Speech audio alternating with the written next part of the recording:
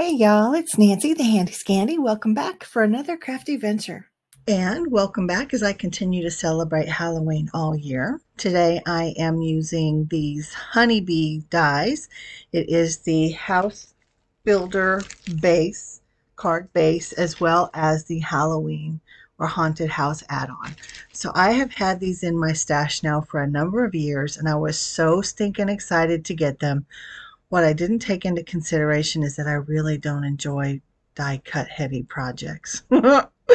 So that's why they've been sitting in my stash unused. And as much as I love this card and the way that it turns out, and we'll see it soon if you didn't see it there at the beginning in the thumbnail, I know that I will never use these again. So as I start my process, just let me tell you first off, when you do this, if you are making a shaped card, which is what I'm doing, you'll need two of the house bases, right? So you need a front and a back. And this little weird shaped piece becomes the flap, so, or the hinge, if you will. So just know that that's what I'm doing. I'm making a shaped card versus mounting a house onto a card. Now this does fit into an A2 size envelope, so if you were to make this onto a card versus a shaped base card, you would want to make it a 5x7 card or something along those lines. So anyway, I think my process is pretty self-explanatory, so I want to talk about this die set. I do love it. It is amazing. It has so many options, and there are, even though I just have these two, there are other ones out there. There's a beach house. There's, there's a Christmas house. I can't remember what else there is, but they're add-ons, right? So you have to have the card base first, which was the first one that I showed. And again, it is called House Builder Card Base. And then I have the Haunted House add-on. All of the others are add-ons as well.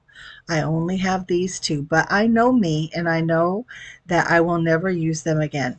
So that is why I decided I would go ahead and do a giveaway with these, because someone out there will not only love them, because I love them, but someone will use them. I won't use them. And that's the sad piece. So it's just too much die cutting, and I love that you can customize and individualize and all of that. And I don't know what it is, but my heart just doesn't get into die cutting that much. I mean, I like die cuts, but when it's this die cut heavy and there's nothing else involved, yeah. So if you are interested in these, if you would like a chance to win, what I need you to do is, if you're not already subscribed, go ahead and hit that subscribe button. Ring that bell. I would love for you to come back and join me. And for those of you who have been with me for some time, or if you're just new here and you just subscribed recently, whatever your situation is, I appreciate you for spending any amount of time with me, because I know that our time is limited, right? We only have so much of it, and you could be doing a million other things, but you chose to spend time with me. So if it's just this one time for this giveaway, or if it's been years that you've been with me, or if today you're a new subscriber, I don't know. But I appreciate you, and I appreciate the time that you spend with me. So I would love for one of you to win this. I'm going to give both sets to the same person, because it doesn't make sense to have the add-on if you don't have the base, because you have to have the base to make any of the other types of cards, types of houses. So with that being said, if you didn't already hit that subscribe button or ring that bell or leave yourself a comment downstairs, that's what you'll need to do to be entered into the drawing to win these die sets. So make sure that you do that. You guys are awesome, and I love you, and I appreciate you. This is the type of project that you can customize to your heart's content.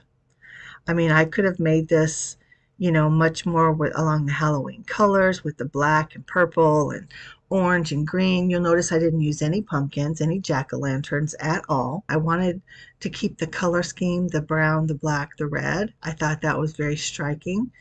I've told you guys before that I love neutrals, and as much as I love color, I just love neutrals. And a black and white color scheme just wins my heart every single time. I try to mix it up for y'all because I just love black and white. I also try to mix it up for y'all by not always doing Halloween or something spooky. But here we are again. So y'all tell me, do you already have any dies like this? Any of the Honeybee house builders or I don't know. Honeybee has loads of different die sets. They have all kinds of different, um, I can't even think what they're called. Like the flower builders and things like that. Is that what they're called? I'm thinking. I'm not sure. Not sure. But I know that they're very popular, and yeah, that's where all of this came from, I think, because it is so very popular. And if you like die cutting, tell me what it is about it that you enjoy. Is it therapeutic? Because for me, like with gel plate printing, and there are certain types of crafts that I do or techniques that I do that I know others are just like, yuck. So maybe it's that similar kind of thing. It just there's something about that process that speaks to your soul. Let me know if that's the case for you, because that is the case for me with a lot of different things, just not with die cutting. So I did have a good time making this video. Just the footage of me constructing the house was like an hour and a half.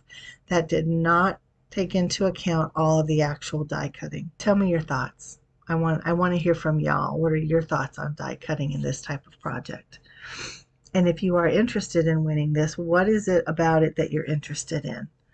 Tell me, what kinds of cards would you make? What kinds of projects would you do? Because like if you just use the card base, I mean it could be we're moving, it could be congratulations on your new home, it could be, I mean, you could do Christmas. And really, you wouldn't even have to have any of the add-ons because depending on the papers that you use, the color schemes that you use, I mean, you could make your house look like whatever you want it to be with just the card base, the main one, right? Without any add-ons. So it's very, very versatile. So I am going to just put on some music. We'll watch the rest of the process. I don't feel like it needs explanation, but with that said, if you have any questions at all about my process, please, please, please drop me a question. But the main thing that I need you to put downstairs in the comments is a comment about the card so that you are entered into the giveaway, and make sure that you like and subscribe. And yeah, we'll see you at the end.